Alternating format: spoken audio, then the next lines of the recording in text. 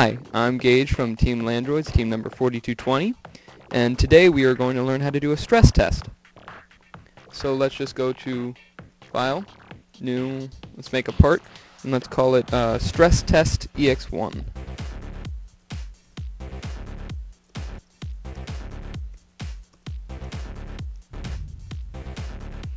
Alright, so just go to Extrude. We're just going to make a simple part so that we can try stress testing and seeing where it's going to fail.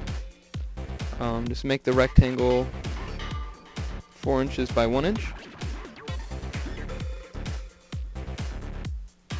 and make 1/4 inch holes, 1/4 inch away from each side.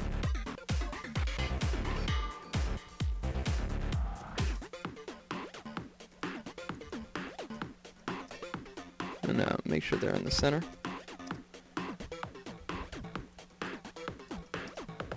Alright, looks good. Just hit the blue check right here. Alright, now let's make it 1/8 of an inch thick like most standard plastic sizes. Alright, so now we got our piece. So now we're going to want to try to do the actual stress test. So what we're going to do is going to go up to Applications and go to Mechanica. You're going to come up with this process guide right here, and the first thing it wants you to do is define what material this is made out of. And for a standard robot, this is going to be like aluminum. So let's see, right here, hit more, aluminum, and let's make it 2011 aluminum. Hit OK. Alright, now once you've defined it, it should come up with this, while it's unselected, little yellow tag. Alright, now it wants us to put where the constraints are. And so like when you're doing a normal assembly, the constraints are like where you hold this piece. Just go to here, Constraints, and we're going to hold it from this hole. So let's go here to Pin Constraint. Select this, and right here you can define whether each of these axes are free or fixed, and we want them both to be fixed so it can't rotate or slide on this axis. Hit OK. So now you can see we've got our constraint there. But say you don't have a hole, what you would do is go to here, Displacement Constraint, and click a face. And it's already set up all as fixed, so you just have to hit OK. And so now these are the 2 points where our model is being held by.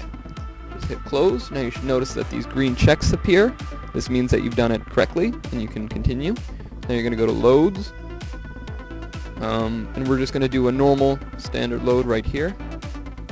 And we want it to be pushing down so we can see where this piece will fail.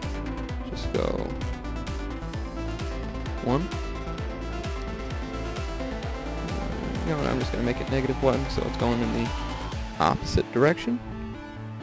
But as you can see here, you can define where these vectors are going to point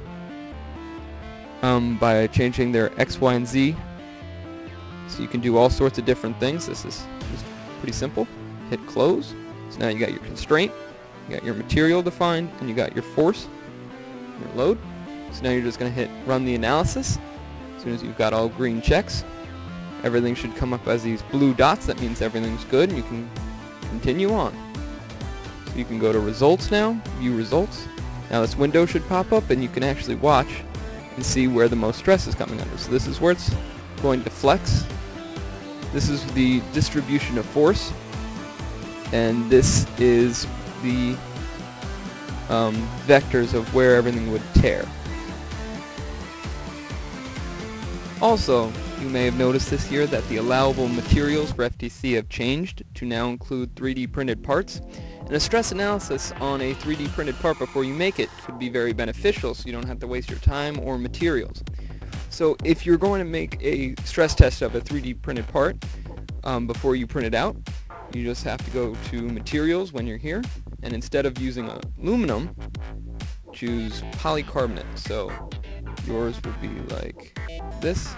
What you just want to do is go back to this directory, go to Plastic, and unless you're using a different kind of material, just choose polycarbonate. this one. Hit OK.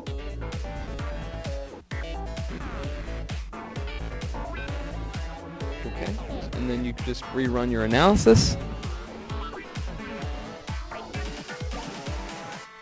And now you can view your results.